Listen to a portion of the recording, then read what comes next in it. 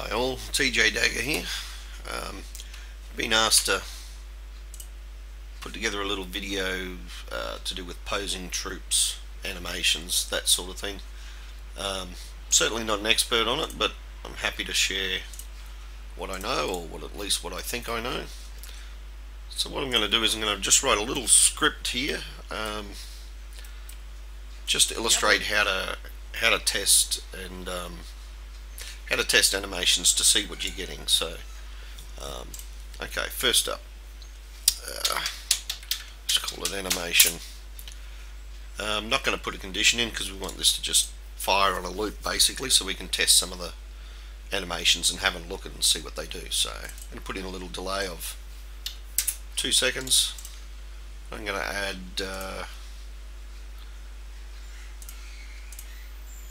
animation.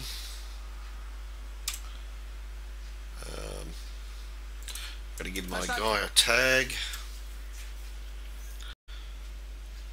So we'll select him, Control T to bring that up. Let's call him Tom. So in here I'm just going to give him the tag Tom as well, so we know who we're talking about. Now, in here's where we want to put the animation name. So how do we find out what that is? Okay, so what we want to do is we want to go to your Assault Squad 2 folder. Okay, and there's a resource folder in there, and then there's a game logic pack. You can open these with something like WinRAR, I think I'm using. WinZip would probably do it too, so just double click that to open it. Okay, so under the properties, and then in animation, human, here we'll find a big long list of all the different animations that are available for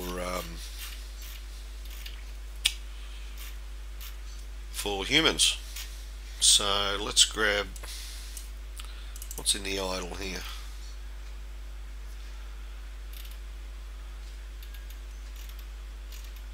I think there's one about sleep in here somewhere. Here we go. What's this one? Give up. So we're just going to copy that name. We don't need the .anm. Okay, we leave that off. We just want the actual file name, which is walk give up one. So I've just copied that, paste it into there, and we can either put it on a loop or not. So let's have a quick look here. I'm going to add another delay of 2 seconds. Then I'm going to add a trigger here also to reset the trigger, and we're just going to press start. So there he puts his hands up. Okay, so it's looping over, so we can put that on loop, and there he keeps his hands up. So, and with it still running, with this little, my trigger's an actual loop, I can go in here and I can grab something else. Let's see.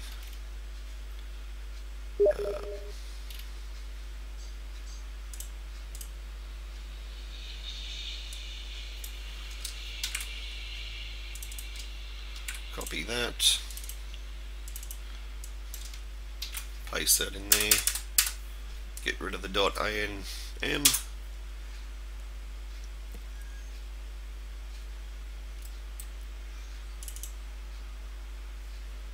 let's take the loop off.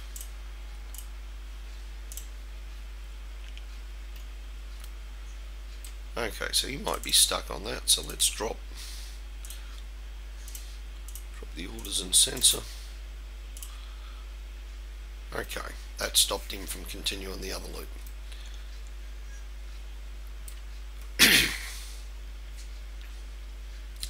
Okay, so if we put that on loop, what'll happen now?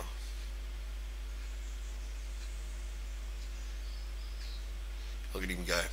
Okay, so that's just testing animations to see what you're getting.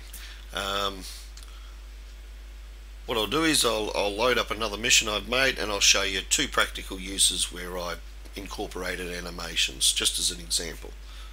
Okay, so here we have my map called Mount Pretty, and in here I've used some animations on the cutscene at the beginning. Let's see, here we go. Okay, I have a waypoint here that a guy arrives at after he follows it along, and I have an animation here where he does like a punch maneuver, and then he does another one where he steps back. So I'll play that and we'll have a look and see what happens there. I also have another animation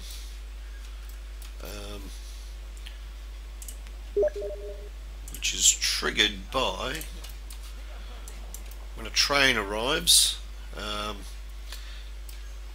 it gets a bit technical. It depends on which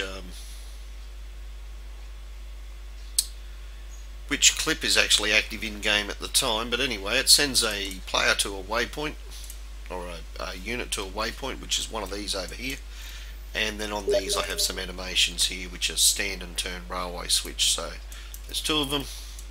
So we'll have I'll press play here and we'll have a look and see what they do. So this is a practical use of animations.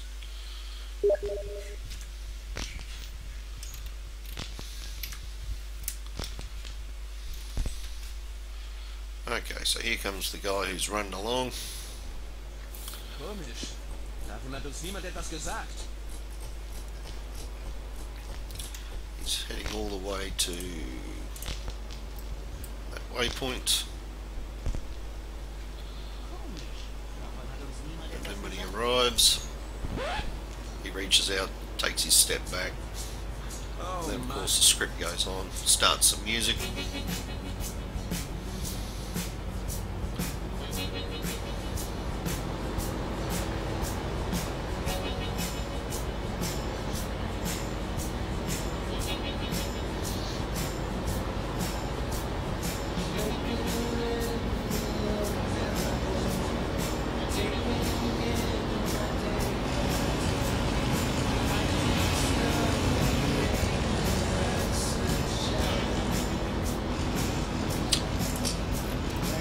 Move up to where this other one is.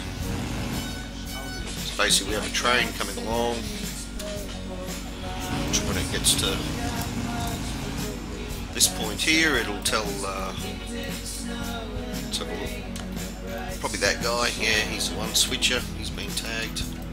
So speed this up a bit.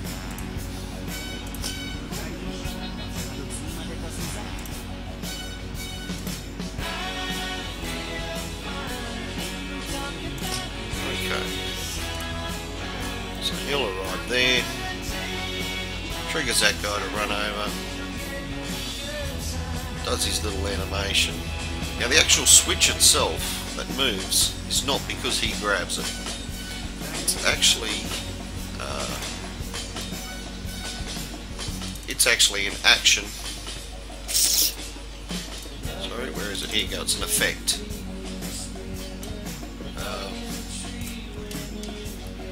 That there is this railway switch itself is called junction 1, and there's an effect there which does that. Okay, so there's some practical uses of how to incorporate animation, so I hope that helps you guys out. Yeah, I'm still experimenting myself, so hopefully that gets some of you guys started, and I'd be keen to see what you've come up with. Cheers. Good luck, guys.